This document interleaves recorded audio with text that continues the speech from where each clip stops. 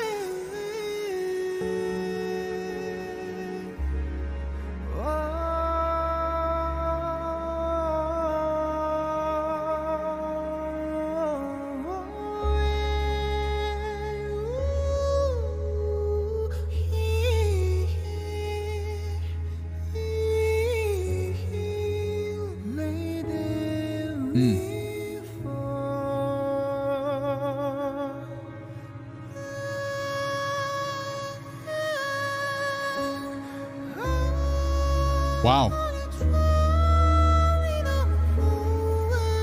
What a range.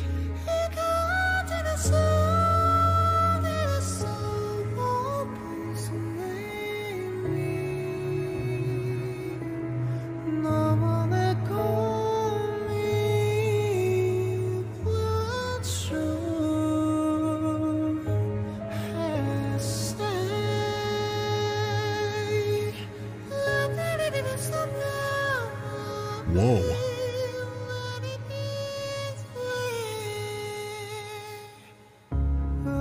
Wow, what a fascinating first 2 minutes of this opening. That was crazy. Man, the vocal range is very, very impressive. And that last little that little whatever that little descending triplet articulation, that gave me chills.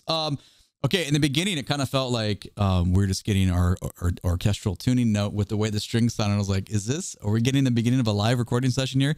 But no, it's just the development. It happened to be the tonal center of where we're at. But I have to say, the way all the supplemental sounds underneath swelled, crescendoed, and went away, very impressive writing. It was very delicate to the listening experience so far. And I felt like I got a mix of a little bit of low-end bass marimba tones there with our string bass sounds. I don't know. It was somewhere buried in the first 2 minutes. We're not going to go back and dig through it because I felt like it's a pretty emotional listening experience. It was quite good, but orchestrally speaking, I'm not orchestrally meaning the way the piece is orchestrated. I'm not surprised at all because we've listened to enough Kevin now to know that everything's pretty top tier. So let's just go back a couple seconds and then we'll just keep going and see what else we discover here.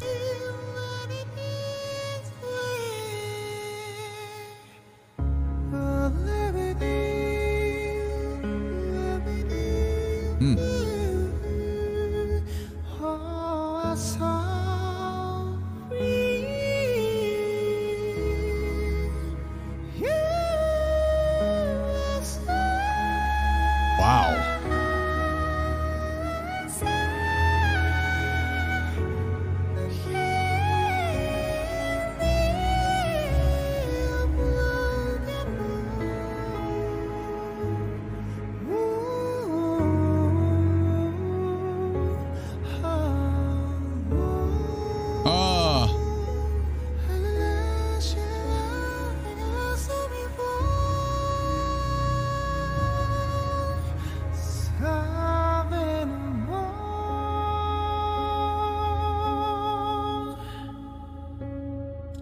Who is the vocalist? Sorry, I should have read that much closer in the beginning. Takeshi Saito. Oh my God. I assume that's the vocalist that says featuring. It's got to be.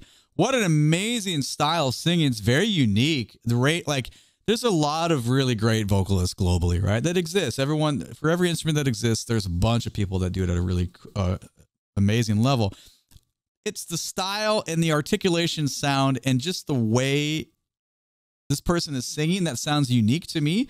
This is why it's such a different listen for me. You know, we're used to hearing amazing vocalists. I personally am not used to hearing this, the way the voice sounds in this composition. So I'm really appreciating that. The drone, the string sound is still there underneath from the beginning. Very low dynamic, and piano obviously taking the main role of accompaniment here, and just supporting this amazing contour. Contour meaning the way the vocal line is, you know, going, ascending and descending, and just delivered to us. It's very impressive, man. Like, yeah, it's just cool. Yeah, it's very, very, very cool. Back a couple seconds. Let's keep going here and just appreciate this.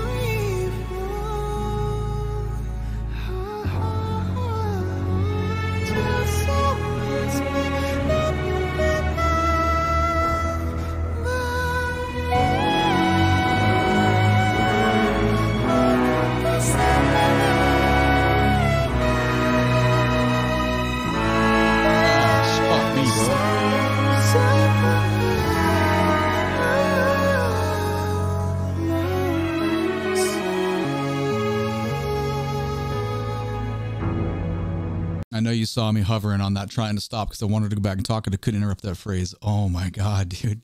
Did you hear the low brass come in and the way that chord soared? Yes, all the vocal stuff was amazing, but that climactic point just hit you. It hit me right here, man. That is the last minute. The last minute and 8 seconds was unreal. Most replayed. Yeah, I get it. Let's go like right here. Not far enough, about the 3-minute mark. Okay, we're gonna stop a couple times within this section because so many good things are happening. Wow, compositionally.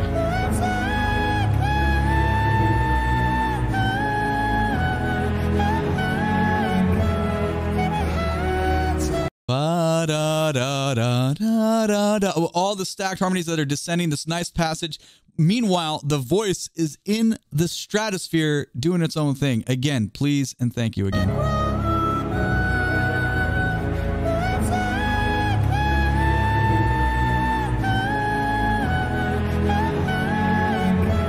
And we keep moving with that.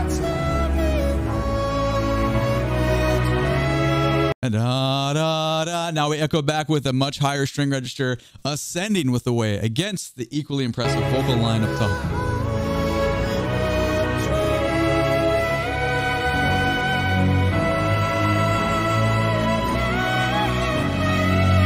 And now we join, now that register up in the vocal line is joined by the strings, very angelic, very just cruising way up there. Little suspension resolution there. Now they tease us, right? You think this is a breaking point. We come down. The contour is now, we've broken down dynamically here and we're resolving, but we know we're going somewhere else, man. Well, we didn't know the first time. Pulling. Schmaltzy.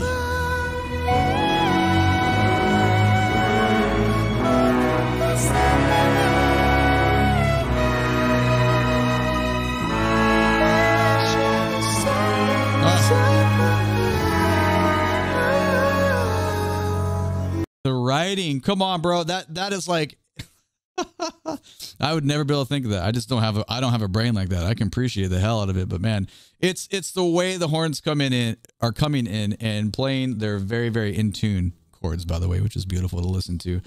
Yeah, when you spend so much time teaching in the classroom, you know, younger people, you don't always hear things in tune. So when you hear beautiful stuff like this, it's like, ah, yes, the way things are meant to be.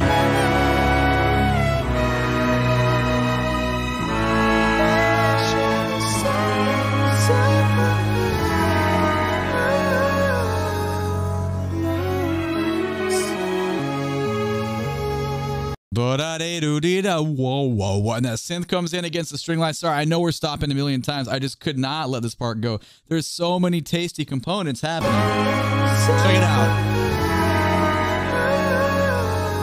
Right here. God, that's killer. Let's go on.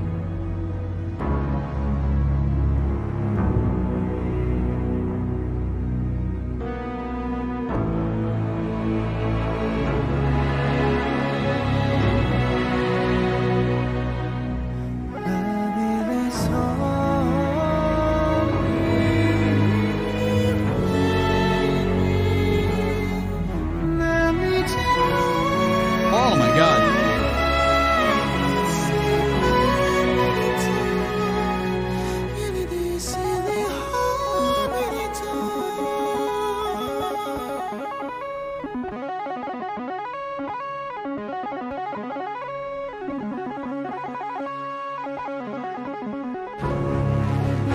What an interesting way to feature that instrument. At first, that sound, however, we're thinking, you know, keyboard patch, funkiness on guitar, like most likely keyboard related stuff, but who cares? It doesn't matter. The idea is how cool and unique the sound is, and just a complete departure, 100% a departure to make that a feature after that style of voice. That, to me, that's really cool. I love that it was buried in there. Like, let's just go back a little bit, because like it was super disguised down kind of at like the 430-ish mark, but then obviously it becomes this like almost like not a cadenza, but just a little featured moment where that completely takes over. It's down there, but voice and strings are obviously still the focal point here. But now, so suggestive.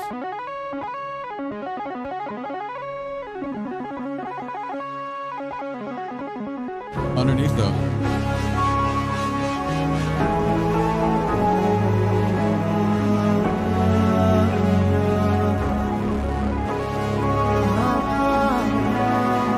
Oh, cool.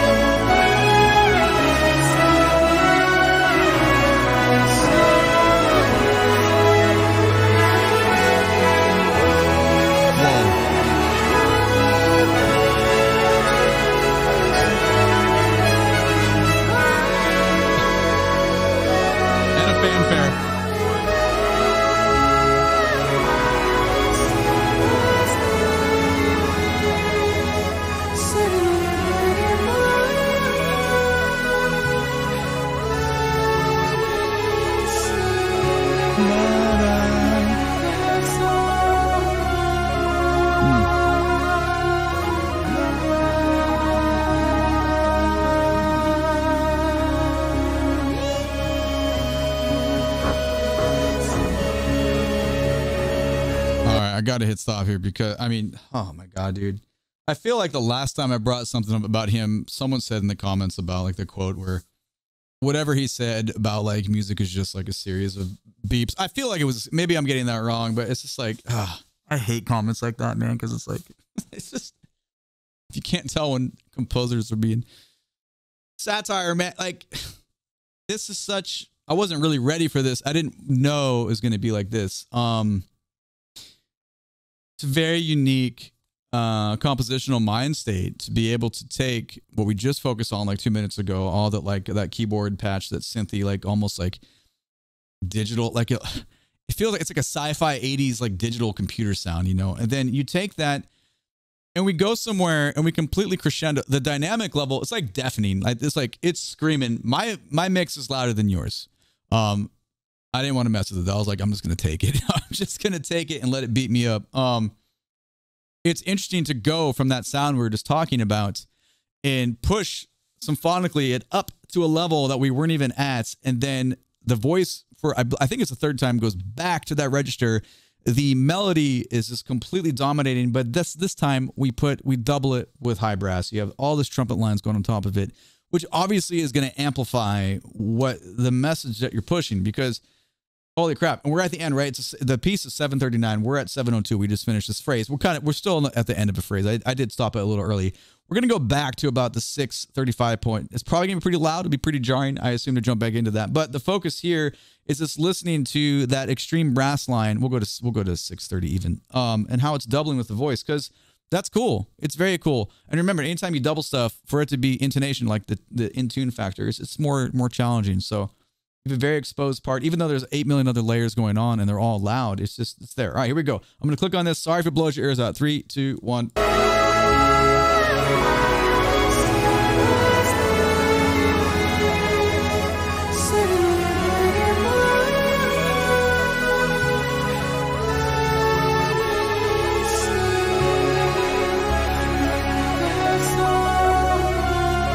I think we missed the double part. That's okay, though.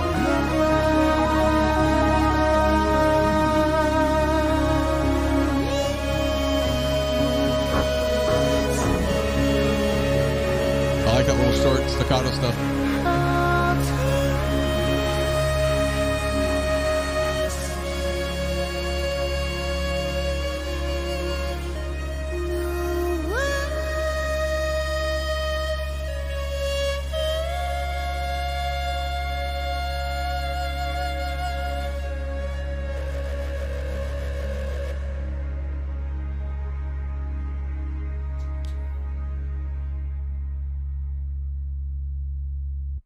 We just end with that bass drone. Man, I wasn't ready. I didn't know we're gonna go there. I've said it before in these pieces, but as time goes by, I listen to so much stuff between this and the Patreon, everything we're doing. There's so much music in my ears, and you can't always remember the quality that someone does. So when you hear it again, it kind of hits you. It hits you in the feels. So for me, that was an absolute win. Let me know what you think down in the comments below, but that was an extremely great listen, in my opinion.